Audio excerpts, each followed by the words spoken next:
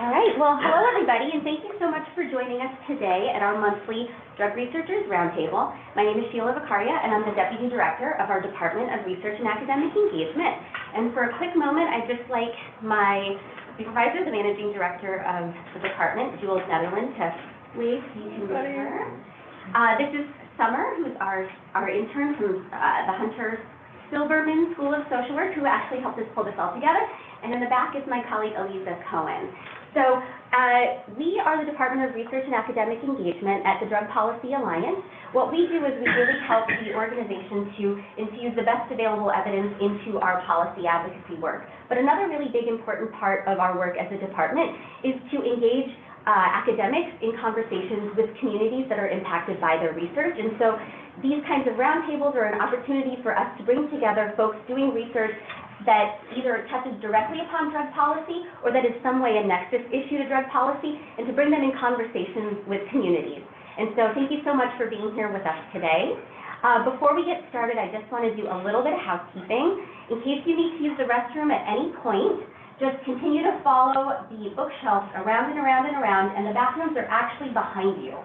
So just keep going around if you need to use the restroom. If you want to use our Wi-Fi, this is our Wi-Fi and our password. And if you are on Twitter, please feel free to tweet about what you're learning today using the hashtag DrugResearchersRT. And our presenter also has a Twitter account. Would you mind telling us what that is?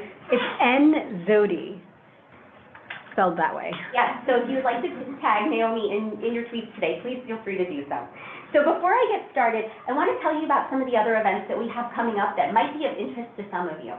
So first and foremost, we actually have a call for applications for a research incubator that we're hosting in a few months. It might be of interest to some of you. It's particularly focused on increasing research that really focuses on the experiences of people who use drugs who engage with illicit drug markets. And we're really hoping to help facilitate some cutting-edge and innovative research on understanding how people engage with drug markets, how people make purchasing decisions, and the ways in which we can work with drug markets to keep people safe. And so if that is anything that might be of interest to you and you might want to submit to join us in this research incubator, please talk to one of the folks that I just mentioned, because we'd love to have you be part of that conversation. We also, in just a few weeks, on March 12th, will be hosting a briefing with the New York City Department of Health and Mental Hygiene. As some of you may already be noticing on the ground, benzodiazepines are playing a growing role in overdose deaths here in New York City and nationally more broadly. And so we're going to actually have representatives from the City Department of Health to talk to us a little bit about overdose trends here in New York City and the involvement of benzodiazepines, and to really kind of talk about what that's looking like on the ground, and to really talk through also what that means for harm reduction and for policy in the city. And then lastly, we do have our March Drug Researchers Roundtable scheduled for next month, and we'd love for you to join us, but it's not going to be at the typical time of Thursday at 4:30. Next month, we're actually having it Thursday, the 19th. So it's not going to be the last Thursday of the month, it's the third Thursday of the month. And that one's actually on carceral livelihoods in Puerto Rico, and we have the purple flyer available here so you can learn a little bit more about it. And this is the red flyer for our briefing that's happening the week before. So we hope you can join us. And lastly, before I go any further, we're also trying to bring together researchers with lived experience of drug use who want to kind of talk about what that means to be a drug researcher who feels, who has lived experience. And so if you identify as such, if you are a student who identifies as such and you want to kind of talk about what that means for your research, think through what that might mean for the movement more broadly in terms of researchers opening up about their identities and lived experience, please contact us. We'd love for you to join it. We lovingly call it NERDL, the Network of Drug Researchers with Lived Experience. And anyway, so before we get started, I also just want to recognize that some of us might have a lot of questions today before we get started. And so I urge you all, if you have a question that you must absolutely ask in the exact moment, if there's an acronym you don't understand, if she speaks too fast and mispronounces something, or if you don't get what she said, raise your hand and wait for her to call upon you if you want some clarity. But if you have a substantive topic-related question, I ask you to please hold them until the end of the talk so that we can all make sure to get through the content of the presentation. And we'll get through that a little bit later. So I'm going to give it to Summer so she can introduce our esteemed speaker. Great. Hi, everyone. So this is Dr. Naomi Zewde. She is an assistant professor of health economics at the CUNY Graduate School of Public Health and Policy, as well as a fellow at the Roosevelt Institute. She completed a postdoctoral fellowship in social work at Columbia University, and is formerly a fellow at the U.S. Department of Health and Human Services. I'm a social work student as well, so nice to hear. Her research focuses on the consequences and the remedies of social and economic inequality, especially in healthcare and in insurance. She's also done really interesting research around universal baby bonds as a way to close the white-black racial wealth gap, which I think is really interesting. So thank you so much for being here with us, and please welcome her. Thank you so much. I am really excited to talk to this particular group, and it's something like, when I'm working in social work, it's a really nice opportunity to do research in the interest of people, where sometimes in economics it feels like we're doing research in the interest of markets, and whoever those markets are, like, they're not people. So first I'm going to talk a little bit about some of my research about the social implications of Medicaid expansion. Medicaid expansion has been an important kind of insight into the importance of public health care coverage, which is something that we're kind of on a larger scale debating in our public discussion right now. And then kind of intersections with that and drug research, and finally just like what we can do and what are the social structures that we have to examine.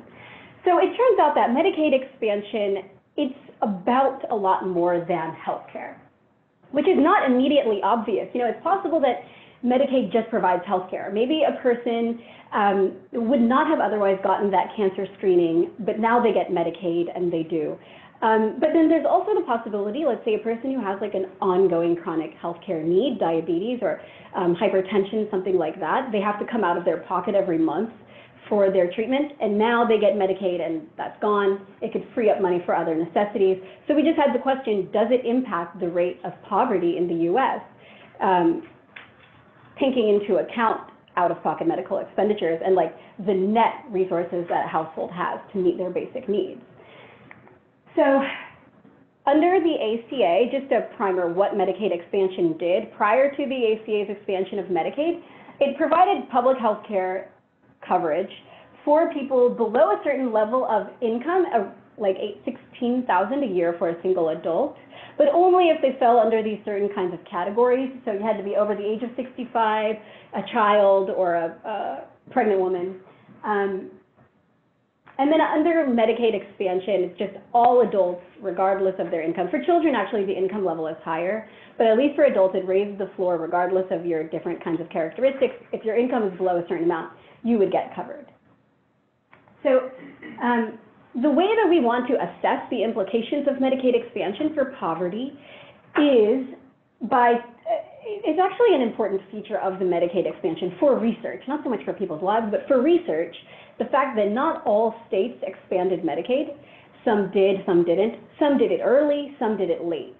So the way that we assess the importance of Medicaid expansion is by testing for each state their pre and post level. That happened in different years in different places, so we can kind of net out whatever was the trends, the macro trends, maybe unemployment happened in this time or whatever it is.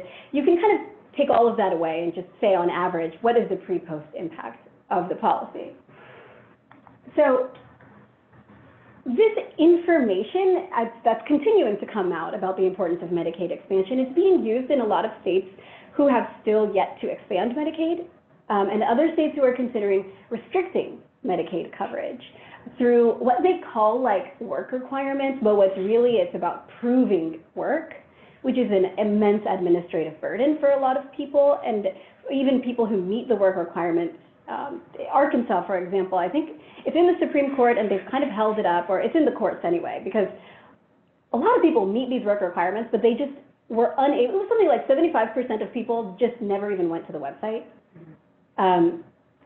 It's effective at diminishing Medicaid, but little else, right? So as states are thinking about, should we expand, should we constrict, all of this information is continuing to play a role in that. So anyway, we find that yes, Medicaid expansion reduced the rate of poverty in the United States.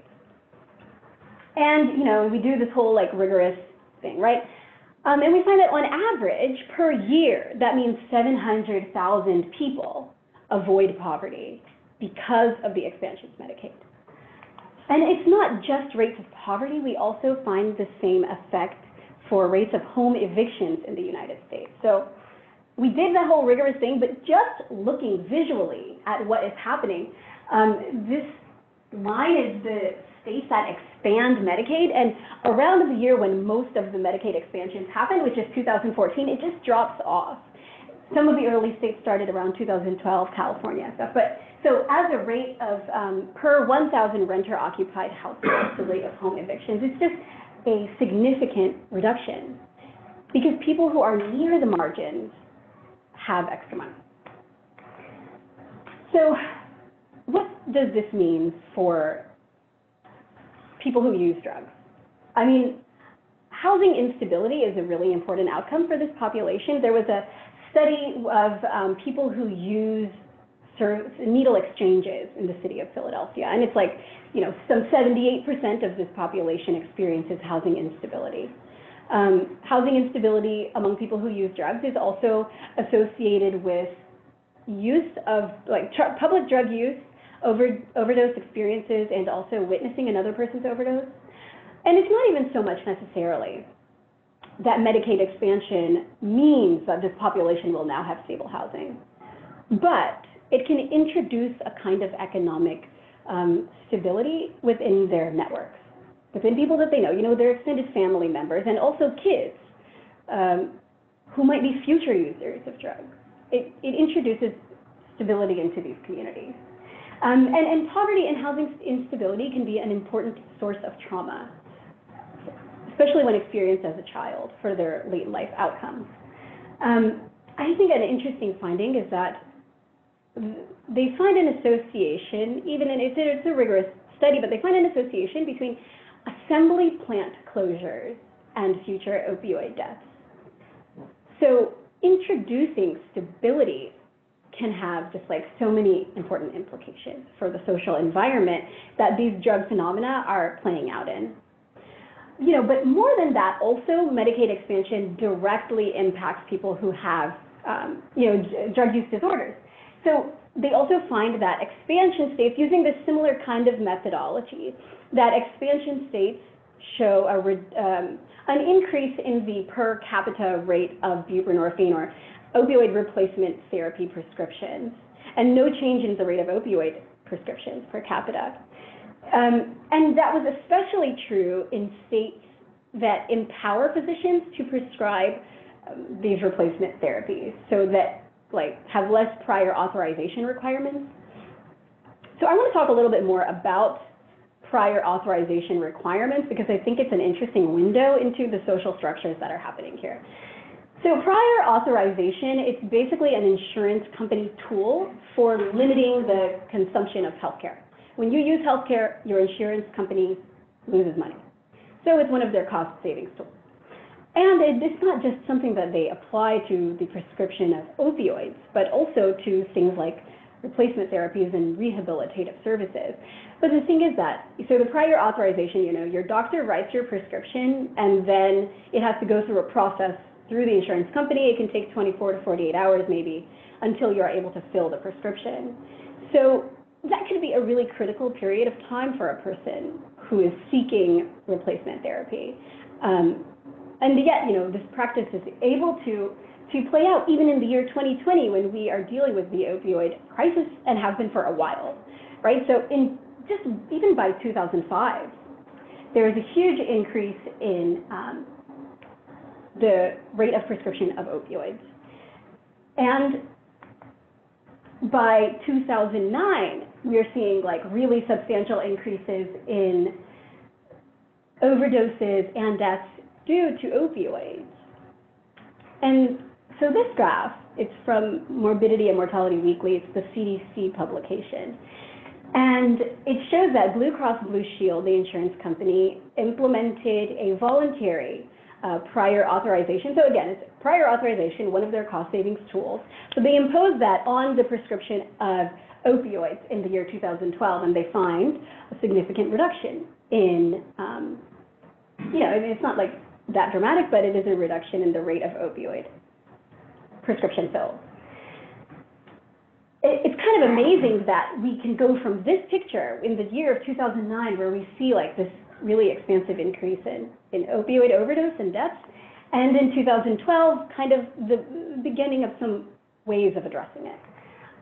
When at the same time, we have still a lot of states that have laws that impose prior authorization on the fill of buprenorphine and methadone and replacement therapies, right? So this is a letter from April 2019 with a bunch of states like pleading with the Secretary of Health and Human Services, Alex Azar, to lift some of these restrictions on filling prescriptions for buprenorphine. So, we have these current requirements to obtain a waiver to prescribe it, and it places limits on the medical community's ability to respond. And the need for buprenorphine is growing exponentially, but the supply of waivers is not, even though we know that buprenorphine can act, is highly effective in preventing morbidity and mortality. So how is it possible that we have, on the one hand, prior authorizations for replacement therapies, and also no prior authorization for opioids? How can those two things coexist in one healthcare system? Well, let's talk about it. So we just kind of leave markets to do what they will, and it doesn't necessarily require a really evil person to dream these things up. It just requires a lot of people working in their interests and not thinking about how it fits into the larger picture, that we can come out with such a system as what we have today. So we usually tend to treat medical care like it's a competitive market, but there are a lot of reasons why it's not. Physician licensure, it's just really hard to get into medical school. They also limit foreign medical entrants because they can constrain the supply of physicians and increase the price of physicians and their services. So there are some restrictions in how competitive it can be. If you think about a perfectly competitive market, I think the perfect example of that is nail salons. There's 1 million of them, they're everywhere, they all do pretty much the same thing. And if one is so much better than the other, we'll go there. Or if one is a lot cheaper, we'll go there. They kind of have to compete for us. But in healthcare, there's little room for any pressure, competitive pressure on prices. So as consumers, if you're having a heart attack, you'll go to the nearest hospital. Also, your physician, you don't know what you need, your doctor does. So you kind of just do whatever they tell you to do. So we're not really price shopping. We're not really empowered to, but it's also just kind of doesn't really, it's not really relevant to the experience of consuming medical care. So it's not exactly a competitive market, but we still like to leave it alone. And when I say we like to leave it alone, we do have a lot of public intervention on behalf of the suppliers of medical care. The ACA, a lot of what the ACA did was to establish and protect the private market for health insurance outside of the employer market, but the non-group market, it created that. And the portal, you go to healthcare.gov and you can shop for these different plans. So we do a lot of intervention on behalf of creating and sustaining markets, the way that we enforce physician licensure and monopolies. But when we think about the phrase government intervention and the negative connotations with that, it's when we try to intervene on behalf of consumers that it kind of becomes a problem. Now, why would that be? I think,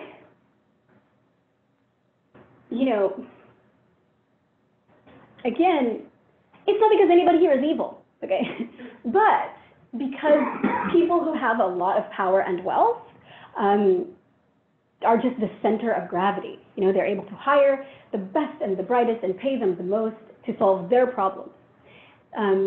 But we don't necessarily have the same infrastructure around the issues that affect the people who are vulnerable to their decisions. So the Sackler family, they've pled guilty to a lot of misleading regulators about opioids. They've made a lot of money off of the outcomes that we're seeing today.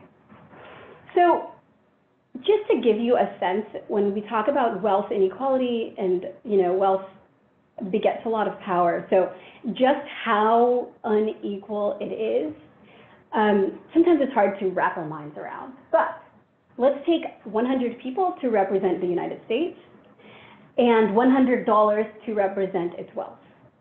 One thing that we could do would be to give every person $1, right? That would be perfectly equal. That is not what we do.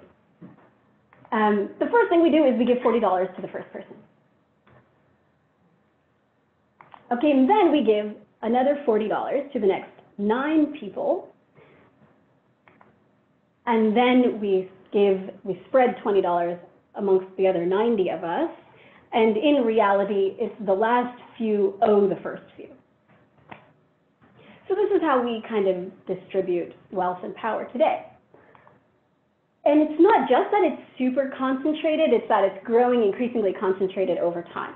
So you can see, like, in the 80s, what's happening is that there's the introduction of computers, and there's a lot of efficiency that's created through that process, but it's not necessarily the individual employee that benefited from the efficiency created by computers, as much as it is whoever it was that had put up the capital for the organization in the first place that tended to reap the rewards. So over the past several decades, we've had a bunch of growth and efficiency created, but it has primarily gone into creating wealth for the top percentile of the country, which really takes off in kind of an amazing way. So again, it's not that they have to be evil, it's just that they're the center of gravity. Amartya Sen, he's like one of my favorite people, who is, he won a Nobel Prize in economics, but now he's kind of a philosopher. And he just writes that, you know, when you look at the sun and the moon from the earth, they seem to be the same size. Even though the sun is literally 400 times the size of the moon, but they look the same size from here. That's why an eclipse is possible. But what happens is the moon is just closer to you than the sun. So they appear to be the same size. So even something that looks objective, you can't get over the fact that whatever is closer to you is going to appear more prominent. So you solve the problems around you, and you have so much power. You solve those problems, everything else kind of can atrophy in society. So when we have the median dollar of wealth is at about between the 97th and 98th percentile of the population. So half of all the power is amongst 2%. They solve their problems, and then they give us some, right? So this is kind of the social economic structure we're facing. What kinds of solutions might we be able to propose? One idea that's out there that has a lot of popularity politically right now is like a Medicare for all versus a public option. So I think that the idea of having like a single-payer tax-financed healthcare system is that you decide what the distribution of spending will be. So you can decide to finance healthcare as a percentage of household income, and you can plan out what percentage of household income person should spend, and then you collect money in that whatever distribution that you have decided upon. So that's an idea. Yeah, again, I think it's an interesting idea. Another idea that's out there that I've done some research on is baby bonds. So baby bonds, it's Derek Hamilton's idea, but I did some of the empirical analysis, like what would happen if we were to do it. So baby bonds, it's basically just universal trust funds, but publicly funded. So the federal government gives every newborn baby some money, and it can grow until they become an adult, and then they get to have it. They get control over it as an adult. It's like a seed capital. It's a trust fund. And you would do it like inversely related to household wealth. So the wealthiest families will get maybe 500, and the least wealthy would get like 50,000. Could that actually make any progress in wealth inequality? That was the question. And okay, so today the black-white wealth inequality is pretty extreme. This is just among young adult households. So actually older adults have more of an extreme disparity in wealth. They haven't had a chance yet to like accumulate that much money. But looking at just young adult households of kind of today's cohort, had we had universal trust funds when they were born in the late 80s, early 90s, what would happen, right? So today, young white adults have like 16 times the wealth of young black adults. But with baby bonds, which by the way I didn't mention, but it would only cost about $80 billion, so it's like 10% of Social Security, or about as much as SNAP. Food stamps are about $73 billion. So if we had that, right? So we have this inequality in wealth among young adults. If we implemented baby bonds, we could actually reduce it pretty substantially, like from a factor of 16 at the median to a factor of 1.4. It's like almost eliminating the median racial wealth disparity.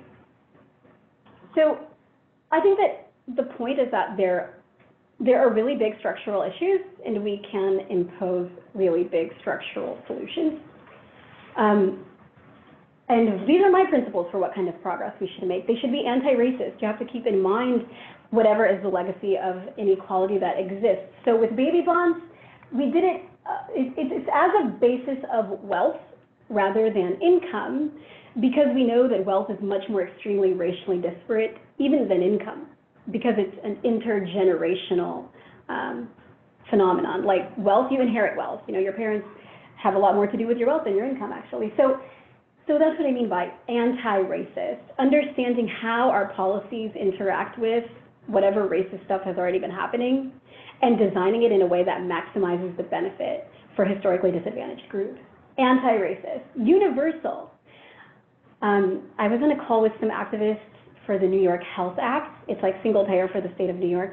And at the end of the call, their rallying cry was, everybody in, nobody out, which I really like. I think universal programs, they're usually funded in a progressive manner, so they're still redistributive, but it just removes the burden of proof.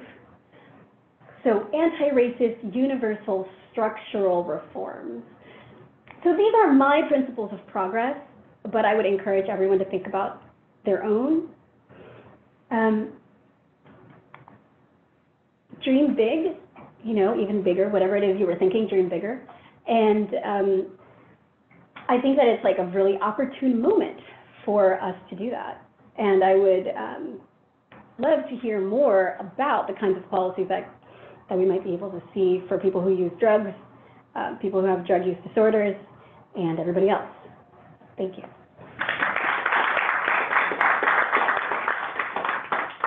All right. Well, thank you so much, Naomi, for that presentation. I know Aliza's tracking folks who are at home. So before we invite folks in the room, is there anyone at home who has called in or who is online who has a question? Feel free to raise your hand in Zoom, and we will make sure to get to you. But I'm going to start with folks in the room if no one else has raised their hand. No? Okay. Any questions from the audience? Yeah. Yeah, sure. So great, thank you. I got a bunch, but I'll start with one right now. So going back to the single payer versus public option, you know, that's obviously a huge debate question that, you know, the Democratic primary is dealing with. Yeah. And maybe, you know, you're more of an expert in this than I am. Can you explain how, or talk about how they would happen at the same time? Because the way I think about it is like, you have someone like Bloomberg or whomever is like, you know, keep your health care if you really like it, and then we'll also have this public option. But over time, if more people are going to kind of the universal health care plan, wouldn't then the insurance companies like raise your premiums and make the one that you really like kind of shitty? Excuse me, I don't know if that's hard. Yeah. Make kind of crappy. So can you maybe explain how those different things maybe compete or don't compete? Or yeah, I've actually spent a lot of my day today writing a paper called Is the Public Option a Smokescreen? And okay, I mean, the problem is that like insurance markets are kind of fragile.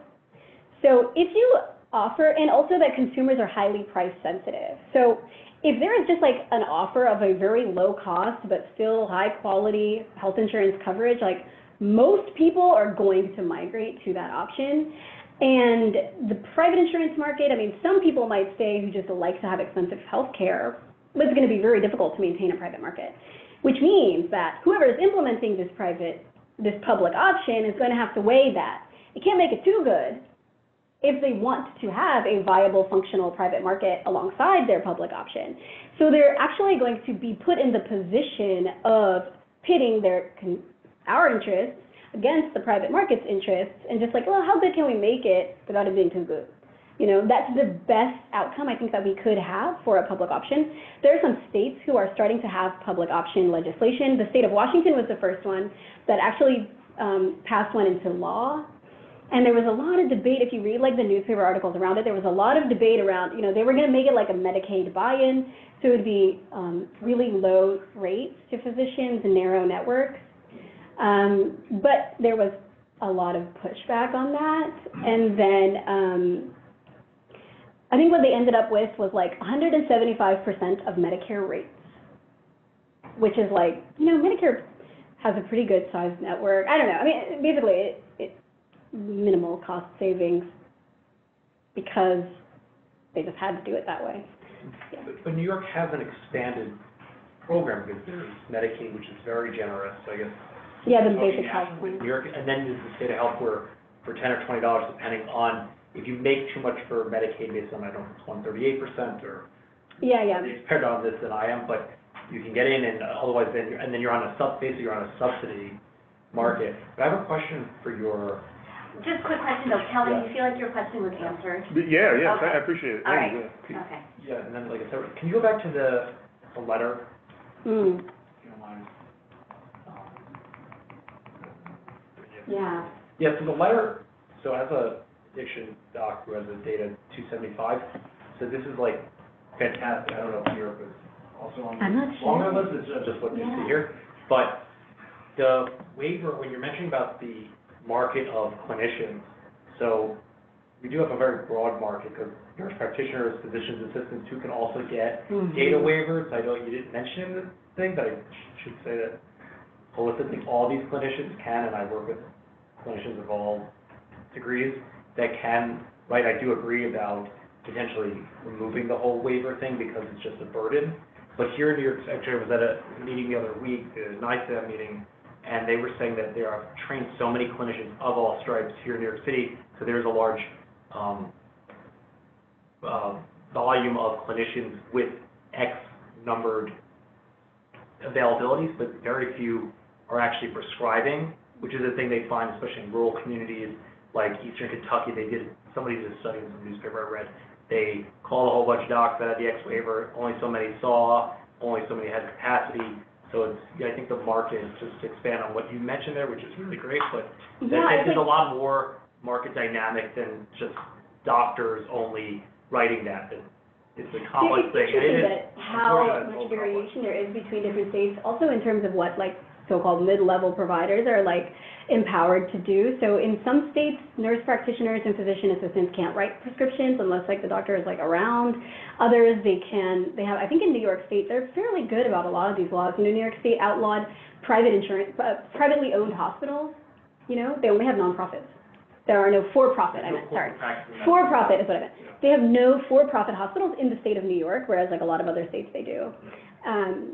But we have certificate of need laws and things like that. Yeah, but anyway, so there's like a lot of variation between states in terms of like what different people are allowed to do. I don't think that the state of New York is signed on to this, but even California is. So, yeah, I don't know apparently it is an issue for like a bunch of states, so. Yeah, but I think that there is a lot of variation, and that's why kind of like federal law is usually something that just like brings everybody to the same level playing field or like to a floor, and then beyond that, states can kind of like improvise or innovate or like try new things to make it even better. But despite like knowing for a fact that buprenorphine is really positive, there are still a lot of states that have these prior authorizations for Medicaid physicians, and the federal government hasn't really done anything about it, at least as of 2019, April. Any other questions? I was just thinking, as you were talking about a lot of the variation from state to state, it makes me think about just how the term like states' rights has been used and what that looks like just in terms of lots of different policies, right? Like often states' rights means that it's very different. And for me, when I think about states' rights, I think about it as kind of a dog whistle for like, you can go ahead and do whatever you would like. And it's kind of interesting to be living in this time now where it feels a little bit flip-flopped, where it's like the federal government I feel very distrustful of, and I'm like really hoping that like New York State can be a better provider for people, but I just think that what you Yeah, I talked think about, that, state you know, variation is. states don't have rights, people do. And we might have a right for Medicaid physicians to write prescriptions. So it might be the federal government's job in that instance to protect that right. You know, different like levels of government might have jurisdiction or different kinds of capacities to step in and protect our human rights. But those are kind of the only ones that exist. People also say something like data wants to be free. Like data doesn't want anything. People want things, you know, people want to be free. But it's a good way to like avoid, I think, like the human implications of policy.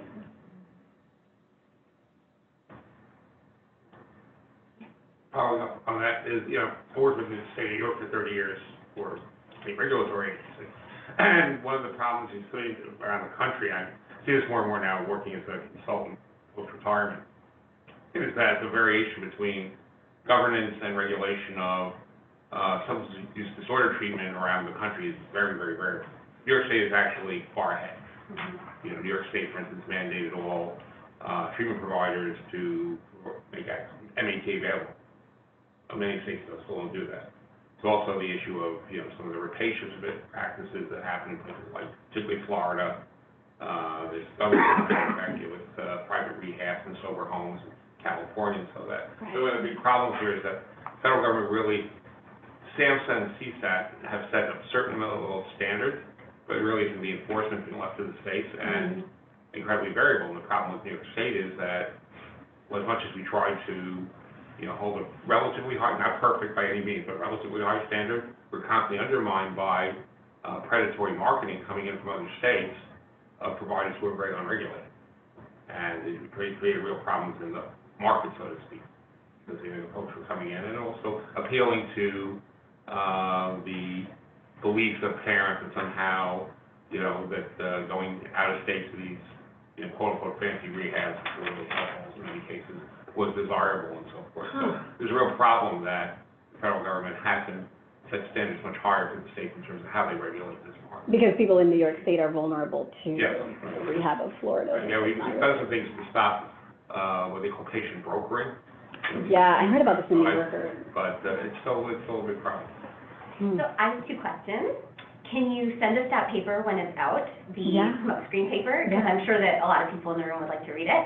But about the baby bonds, has anyone done any sort of like municipal or small scale actual implementation study, or has there actually, like, it seems like a great conceptual exercise and you kind of extrapolated, you know, with the assumptions, but has anyone ever tried it? So there is, and it's actually kind of starting to take off a lot more right now, but on a much smaller scale. So they might give you like $1,500, which I'm sure will be useful once you become a young adult, but it's not exactly the same thing as like $20,000 or $50,000 in terms of like what kinds of impacts it can have for a person's life. So like Oakland is doing it right now, Oklahoma, Singapore, Israel, yeah, it's kind of taking off, but definitely at a much smaller scale. And can I just ask a quick follow-up? So the state would just give someone that at birth? Okay. Yeah, the That's way what that you have to apply for. Michigan too, well, it depends, like different places, but in a lot of places what they're doing is that it is, it's automatic, it's based on your social security number. Technically, the state owns it, but you are the primary beneficiary of the account, and you're the only one legally allowed to do anything with it. That way, you don't have to show up to a bank. Somebody else started the account for you. And then they just like tell people about it. In Michigan, they've been doing this for a while, and they've been interviewing the parents, like now the kids are in middle school or something, and the parents like remember this, and they show that they have like higher communication about the child's future relative to like similarly situated parents in other towns or states. And there's like all these different kinds of implications. So it might be more important than the money, even though the money is small and won't do what this is. It has other, you know, impacts. Any other questions? I can ask another one then.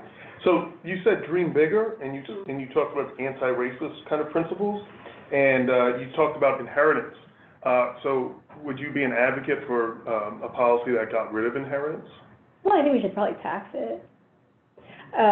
In George W. Bush, there was a big push against the inheritance tax, and they called it the death tax. And even though that tax was only applied to estates in excess, or even, like the amount of the estate in excess of like $5 and $10 million. So like the first $5 and $10 million you can just have, and then the next, everything above that, which is very few people would be affected by it. But they had this great marketing campaign calling it a death tax, and we just repealed it, you know, and we felt so strongly about it. And so, you know, I mean, like, that kind of creates like aristocracy, you know, inherited aristocracy that it's hard to argue in favor of, really. So it's not that they shouldn't have the right to the ownership of the property, but we should probably tax it. Because, like, also they made that money through other people's labor, most likely. Do you have a question? Yeah, so, thank you, by the way. When you brought up the prior authorization, I think it's great that you included that too. I was wondering, so I know a couple, at least New Jersey has recently passed legislation to remove prior authorizations for MAT treatment, which you talked about. It's kind of crazy how long it's taking, but yeah. So I was just curious what your opinions were. There's been, at least from where I'm sitting, sort of a hyper-focus on prior authorizations, or really? other, or as the insurance barrier other than co-pays and premiums, which I think people understand, but this other thing of prior authorization. Are you aware of other insurance tools? Mechanisms. For cost? Yeah, for cost. The ACA did a really good job of, like, you know, instituting parity, that you have to cover substance use and mental health the same way as any other kind of medical care. And it was imposed pretty broadly. I don't know, I mean, that happened in 2010. I don't remember this conversation happening about, like, in relation to opioids, but it turned out to be really important. I mean, just healthcare in general is so insanely expensive. And the cost of healthcare is increasing so much faster than household wages. Like, median wage is pretty much stagnant since like the 80s or so, and yet the cost of healthcare is, you know, an increasing percentage of GDP every year. Like right now it's around 18%. And like in 2012 it was, I want to say like 16%, you know, and GDP is 13 trillion, so every percentage point of GDP is really substantial. But I mean, I think it's just the fact that healthcare is so insanely expensive that's going to be like a major deterrent for a lot of people. I don't know as much about what kinds of barriers people have, like specifically with respect to the way that they access replacement therapies. So I know that recently Governor Cuomo removed prior authorization for MAT for people with commercial insurance, but not for people with Medicaid. And so I was wondering if you could speak to disparities between commercial insurance and Medicaid, and maybe how those disparities or that relationship has shifted under Medicaid expansion. Yeah, that's insane that they would do that. I know the states, did they already have? To use the excuse of the fact that Medicaid Medicaid enrollees would only have one choice. So he made the choice argument that in removing the prior authorization, it would have to do with limited choices. And it has to do with a fight with the manufacturer. yeah, with the manufacturer of the drug. One manufacturer that somebody told me about, that that's why that happened. There's actually an underlying reason why that the government didn't pass it, because I agree that it should have been passed. But it's in the interest anyway of suppliers. The Assembly passed it, he vetoed it, and then that's what he last minute used. Because of some cost thing with one manufacturer. That's wild, but regardless of it, that's the thing. It's a small cost barrier, Yeah. much less than people's actual lives. Yes, yeah. So, and then what was your question? What's the relationship that you see between commercial insurance and people and folks on Medicaid, and how has that relationship shifted under the expansion of Medicaid? So it's interesting, like Medicaid, like people who have Medicaid coverage, it's a minority of physicians that tend to treat them. So whenever you had Medicaid expansion, and I don't know specifically about the case of New York, but I know nationally that under Medicaid expansion, there wasn't an increase in like the number of physicians willing to accept Medicaid patients, but also see that the medical system pretty much absorbed them. So what happens is the same exact number of clinics and doctors are just seeing more patients now. So maybe they have like Saturdays now, or they're staying later, or maybe they're seeing each person for a shorter amount of time. But it's like they're able to absorb it, but there's not anymore. So somehow they're squeezing them into the same infrastructure. So I think that it's like it's like a rubber band or something. We're like pulling it very tight in terms of like it's putting strain on safety net providers, and kind of because they underpay for that care. So it's like the safety net relative to private insurance or even Medicare. So the safety net providers are just like relatively increasingly overburdened, and have like maybe less time to do care coordination activities. And you might be able to speak to this, but Actually, New York is very robust with Medicaid, currently, despite this legal thing, that I read a lot of buprenorphine, all the generic, Suboxone, which is the name brand, and then there's other name brands, but that being the cheap one. On every Medicaid managed care plan and straight Medicaid from the state, you can get buprenorphine in some way, shape, or form, tablet film, name brand film. Actually, straight Medicaid only covers the name brand of Suboxone.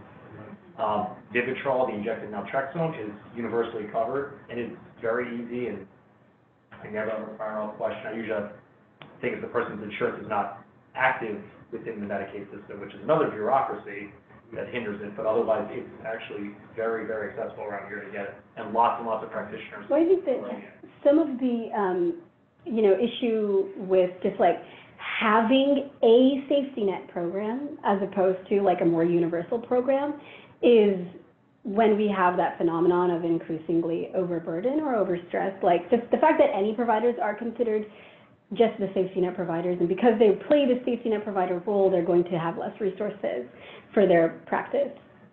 Is kind of like a issue that's inherent within the concept of Medicaid, as there's a saying that like there are programs for the poor are poor programs, as opposed to like universal programs, because we're all universally invested in them or whatever.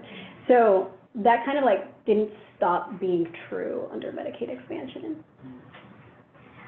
I have a question. Did you have a question?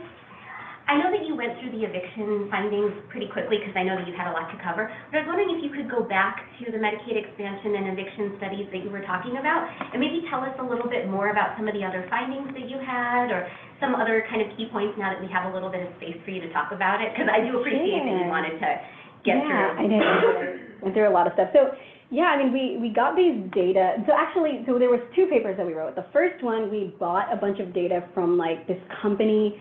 I don't know, I felt really weird about it, but it's like a company, they're an aggregator it's like a subscription service that landlords pay into, I guess, every month. And then whenever they're about to rent out an apartment, they can look your name up and see if you've ever been evicted. So we went in. Yeah, it's like the infrastructure of blacklisting. So we went in on the back end and just like took all of the data and just, because it has like addresses and dates of these court filings. Even that is actually public records. They're public like county court records that they've gone in and aggregated for like every county for many years. So we have, your address at the time and when this is happening. So we looked at both completed evictions and also just initiations, like court filing initiations. And after we even control for all these county level characteristics, because evictions are more likely in counties that are like higher percent Black. So if it's like more than 50% Black, then there's like a really high rate of home eviction. Even after you control for also like rent burden. So just what is the median level of rent as a proportion of median area income. So you can control for all of these things, and because we were afraid that maybe some of this is like related to gentrification or something, but so we just looked at it in a bunch of different ways. But basically, the bottom line is that this effect we are finding it in many different kinds of communities, in rural, in urban, like higher rent burden neighborhoods, in places that are higher percent Black. Medicaid expansion seemed to like pretty universally have like a significant reduction in the rates of home evictions and in the rates of court initiation. Actually, okay, so what we found was that the rate of initiations in court stayed the same, but they were less likely to then be, they were more likely to be dismissed. So once you get there, you're like, well, I can like make a payment plan, and then you actually were better able to follow through on that payment plan. So as a result, there was like less completed evictions. Thank you so much. Coming at the data from all these different angles is really, really interesting. I'm interested in what kind of possibilities you might see for state, for any type of public option that makes specific services or tailored services towards populations like people who use drugs. Mm.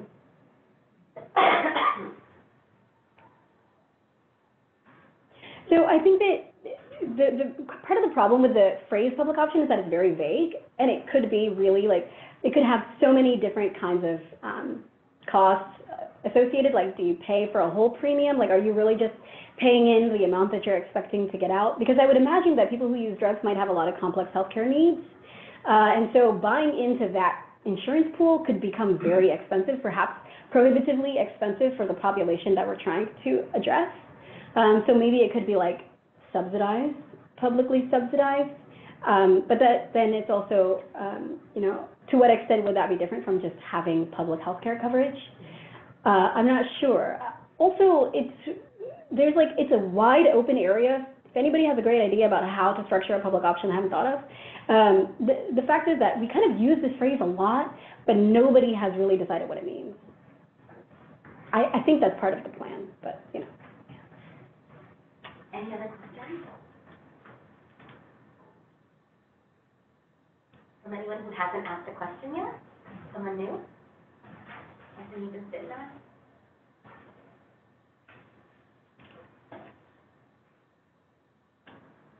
Going once? Anybody online? Well, great.